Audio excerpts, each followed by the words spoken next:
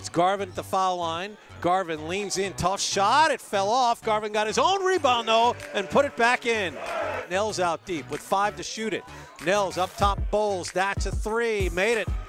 You don't see Nels miss many of those open threes. In transition, Pettway, a two-hand flush, and the foul. What a cross-court pass by Shane McLaughlin in the open floor.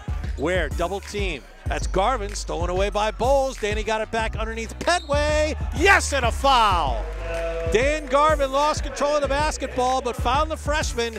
Down low, pass intended for McLaughlin, knocked away, saved by Oakley. Oakley in the middle, Pettway for a two-hand flush. McLaughlin to the top, they left him alone for 3, and he makes them pay. A 3-point field goal for Shane McLaughlin, and it's a 9-point game. 7 to shoot it now. McLaughlin to the top with 5, with 4, with 3. Oakley back to Shane, underneath Pettway, lays it in at the shot clock buzzer. Pinball passing underneath, Pettway with 14 first half points. Basketball and a 9-point lead. Zuzwa left alone for 3, count it! Nezre Zuzwa, 3-point field goal, his first of the game. Oakley posting up Nels. Oakley backing his way in, lost the ball, got it back underneath. Garvin lays it in and got fouled. Great look by Curtis Oakley, great finish by Dan Garvin. High post now, it's Pettway. Pettway loops it down low for Garvin, lays it up, missed a layup, got his own rebound back, laid it in, and got fouled on the play. And the 11th rebound of the afternoon for Dan Garvin. Coming the other way, it's Ware behind his back. Foul line, Lane goes over Peel and lays it in coast to coast. Now McLaughlin's double teamed, in trouble. Pass on the baseline, it's Pettway who just came on. Garvin backing down Peel, down low, it's Pettway, lays it in. Great interior passing by Dan Garvin to the freshman.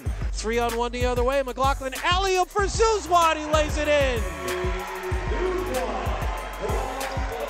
Zuzwa with 7, it's a 21-point lead. 6:30 to play. McLaughlin down low, Pettway underneath Garvin, yes, and a foul. We've seen Garvin find Pettway. That time the freshman found the junior for 2. Peel trying to back his man down. Seymour with 4 in the shot clock. Rejected by Pettway, out of bounds.